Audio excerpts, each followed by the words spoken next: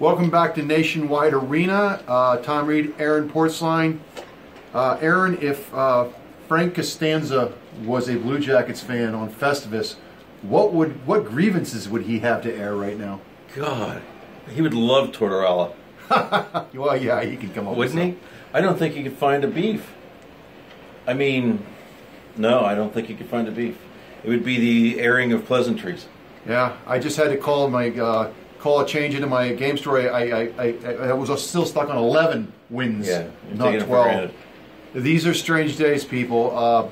It wasn't the best performance in the Blue Jackets winning streak, but very workmanlike. Got it done 2-1 over the Montreal Canadiens. The numbers are just unbelievable, staggering. Just give us a little rundown about your story tomorrow. Well, I got four. We're talking about our stories here. I got 4 paragraphs in before I realized you're nitpicking. You're like nitpicking a 12-game winning streak here. Geez, they didn't play very good in the third period. They won 12 in a row. Did they? They ran out of gas in the third period. Oh, without question. Was it the fact sometimes the most tired you are is when you can see the finish line for the first time? Did they, as Tortorella suggested, think Montreal was ready to pack it in and go home? I mean, what did they empty their tanks, their emotional tanks? I think last night against Pittsburgh. I think all of that comes into play, yeah. And yet these guys, they still figure out a way to come out of here against a team that would have loved to beat them after they were humiliated here 10-0. Yeah. Just a month or so ago, to get out of here with a 2-1 victory. They turned it over to Sergei Bobrovsky tonight. He was fantastic, and here are the Blue Jackets. 12 games in a row they've won, a 14-game point streak. They've gone from Thanksgiving to Christmas without losing a game in regulation, which I think is extraordinary. Maybe the most amazing of all these things, if you think of that span of time.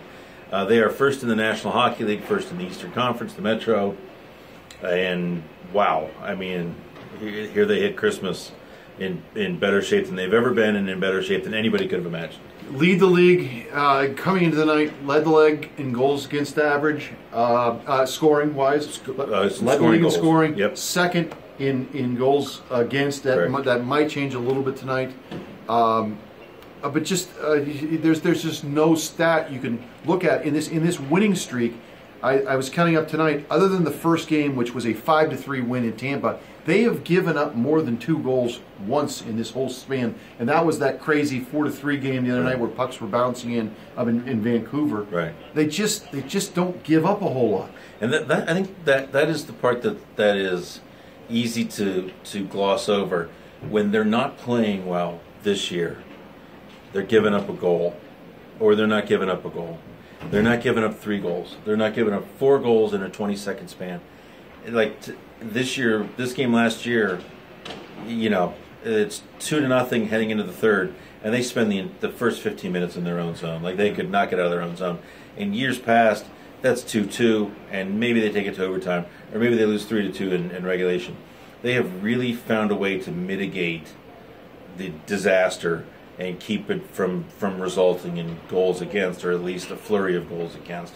And that's really sustained them for long stretches this season. Yeah, and again, to kind of dovetail off that, there are teams in this league, and I think of the New York Rangers as one of these teams, that they can, if they're on their game, and they can play a certain way, they can beat you. Yeah. These guys are one of these teams that can beat you a couple different ways.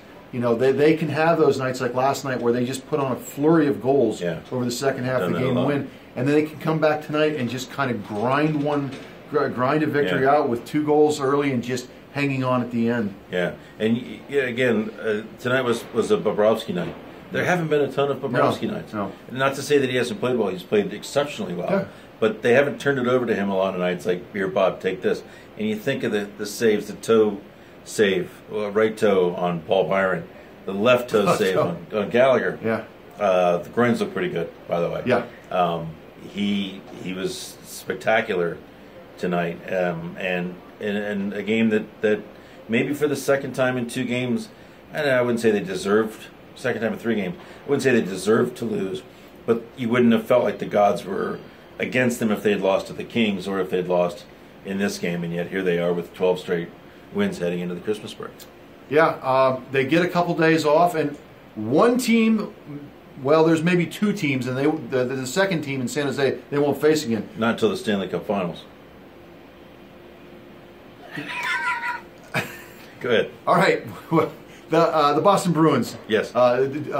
Duke come into town. Yep. They got their number to complete this homestand, and they're a team that's actually not only beaten them but beaten them pretty soundly in both games. Yes, with ease. And they've scored, I think, 11 goals in the 2 games against them. That's wow. I think back to that first game of the season, and everybody kind of left the building going, "Oh boy, it's going to be a hard go here. Season. It's going to be another one." And maybe even after that game in Boston, you're like, "Yeah, maybe it's just not right for this team." And now I think you think of the team a little bit differently.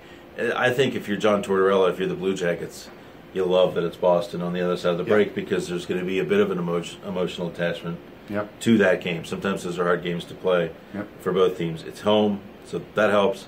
This building was good, really good again tonight. Sold out. Second straight night it's sold out, and you get a sense that this building is about ready to lift them a little bit now as well, which is a good sign. All right. I hope everyone has a great holiday season, great Christmas. And Aaron, Merry Christmas. We will see you guys on the other side of the break Tuesday night here at the arena.